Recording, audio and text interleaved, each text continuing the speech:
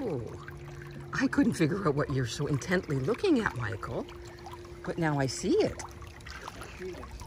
Look at those nice shoelaces. You see Mr. Squirrel.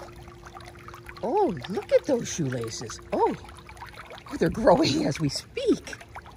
Oh, yeah, wipe one of them off. There you go. Oh, no, oh, it's growing.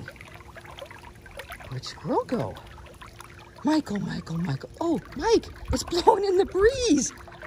Oh, you broke it off. That's a pretty cool shoelace.